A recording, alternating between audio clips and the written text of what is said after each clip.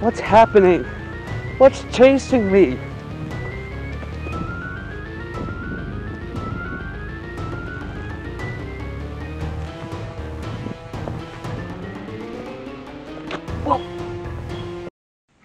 What? Oh no, not that dream again. The next morning.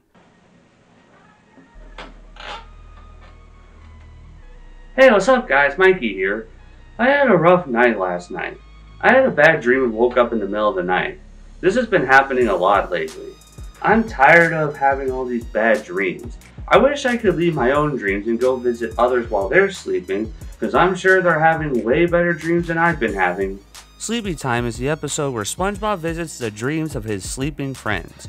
This episode aired on January 17th, 2000, and is the first episode to air in the 21st century. Well, so long 90s. This is also the episode where Patrick dreams of riding a kiddie ride and says, "Shoot, that was my last quarter." As the world headed into the 2000s, SpongeBob was doing pretty well. There were some great episodes at this point, and it seemed like that was going to continue. There are a lot of people who like this episode too, so let's watch this episode and see how good it is. So the episode starts up and SpongeBob gets ready for bed. After saying goodnight to Gary, SpongeBob falls asleep and he starts to dream. In his dream, there are Krabby Patty related items in the background. SpongeBob's body parts get attached to a stone which later turns into SpongeBob. He then starts driving a hot rod, but soon realizes that he doesn't have a driver's license. Then his driver's license appears and we see his personal information on it. Ah, so that explains everything we know about SpongeBob's eye color, weight, and gender. SpongeBob looked at his license and got distracted and stopped looking at the road, causing the boat to bump on some rocks and hit a big rock which sent him flying. He shows Mrs. Puff his license and then she rips it up saying that he can't even dream about getting it. After that, he flies out the dream cloud and lands on the bed as a much smaller green glowing version of himself and wonders if he's still dreaming. Then he noticed Gary's dream and decided to check it out for himself. Upon going inside, he sees a giant library, and then he sees Gary on top of a human body and is amazed that Gary can talk. Sure, Gary can talk and that's all fine and dandy, but I think SpongeBob's forgetting that Gary has a human-like body with human-like limbs. Gary tells SpongeBob how dreams are much different from real life and explains by reading him a couple of limericks about dreams, with one of them being about a man from Peru eating a shoe. After this explanation, SpongeBob decides to leave and Gary tells him to beware his wandering eye. Right before the dream SpongeBob goes back into his own dream, he notices Patrick dreaming and decides to run over because he can't resist. He's not minding his wandering eye. He goes inside Patrick's dreams and he sees Patrick riding a kiddie ride. He tells Patrick how in dreams you can do anything at all and demonstrates by turning into a skyscraper and making 1,000,000 copies of himself. When the copies disappear, SpongeBob decides to go to a different dream and Patrick takes out his last quarter for the ride, but it falls into the sewer. After SpongeBob leaves Patrick's dream, he notices Squidward's dream cloud and inflates himself to go into it. Once inside, Squidward was playing his clarinet for a crowd and wearing a powdered wig. He notices SpongeBob and starts to get angry, but a king gets mad at Squidward when he stopped playing. When Squidward continued playing, SpongeBob was talking to the king about the man from Peru, and Squidward got so mad he broke his clarinet.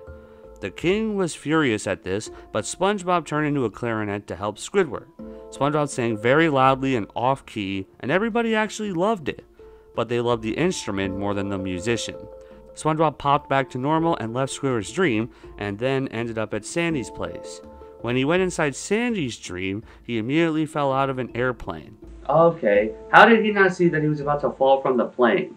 Sandy appeared and told SpongeBob they were free falling and landing on a target. When she tried to tell SpongeBob about a parachute, he misinterpreted her, and she forgot to open her own parachute and landed in a truck loaded with clam manure. How did that fall not wake Sandy up? SpongeBob fell out of the dream cloud and decided to not mess with others' dreams anymore, but then he saw Mr. Krabs' dream. When he went inside, he saw all sorts of little girly things, and then he saw that he was in Pearl's dream instead, who was having a tea party with her stuffed animals. SpongeBob left Pearl's dream and went to Mr. Krabs' dream.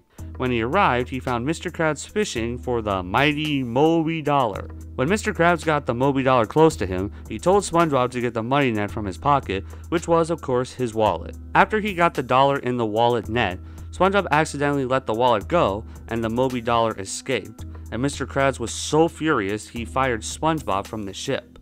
Wow, this is the second episode in a row where Mr. Krabs fired SpongeBob. SpongeBob is shot out of Mr. Krabs' dreams, and he lands in Plankton's dream, who is dreaming that he's huge and taking over Bikini Bottom, shooting lasers from his eye. He destroys the Krusty Krab and then goes for Gary.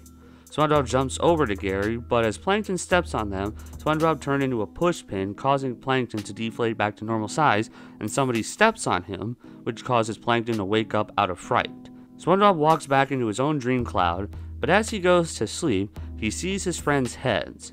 He wakes up and sees all of them around him, and they tell him to stay away from their dreams. Then Patrick asks if any of them have a quarter, and the episode ends. So that was Sleepy Time, and I feel that this episode is pretty good. My personal favorite part was Sandy's dream when SpongeBob and Sandy were falling from the sky, and SpongeBob misinterpreted Sandy saying parachute as either pair of shoes or parakeet, followed by Sandy landing in the truck. The dream sequences are really cool to see. They all make sense in the context of the characters, and they are pretty funny, especially Sandy's. There is one thing I always questioned here, even as a kid. At the end, when everybody screams at SpongeBob to stay out of their dreams, I feel that he couldn't help what happened because he was asleep throughout the episode, and it was that little dream SpongeBob that went from dream to dream and ruined everybody else's dreams. Holy cow, I said the word dream a lot there.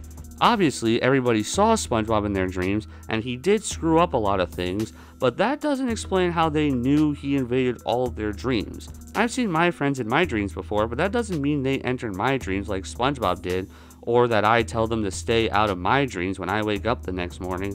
SpongeBob was asleep the entire time, and he wasn't hopping from dream to dream. As I already stated, the little dream SpongeBob did all this.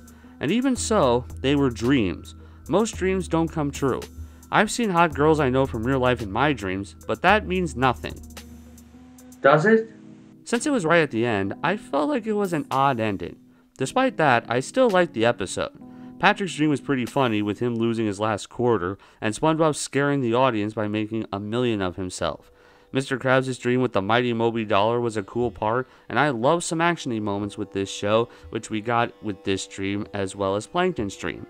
Also, even though SpongeBob's age was never said on the show, the driver's license from his dream in this episode provides a clue as to when he was born. The same goes for Mr. Krabs. On SpongeBob's license, it says his date of birth was July 14, 1986, meaning that when this episode aired in 2000, he would have been 13 years old, which means that SpongeBob would be 34 years old as of June 2021.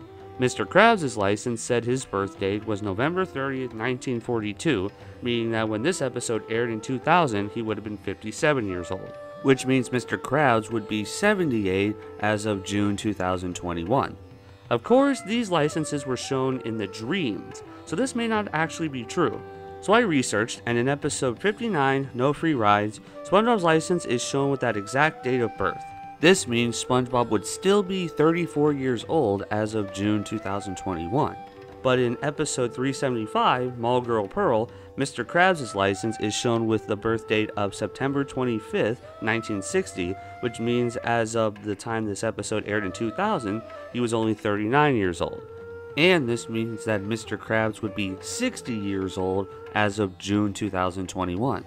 While both of these were from different episodes, both of them were still in the real world, not the dream world. Therefore, it's real.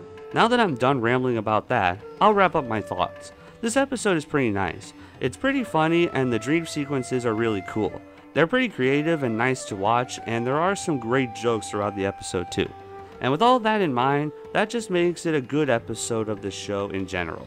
Sleepy Time is a pretty nice episode.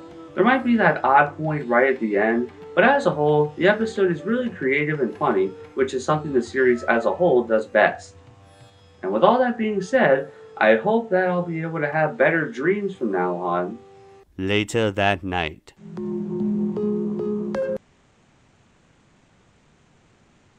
Well, that dream was better, I'll say that much.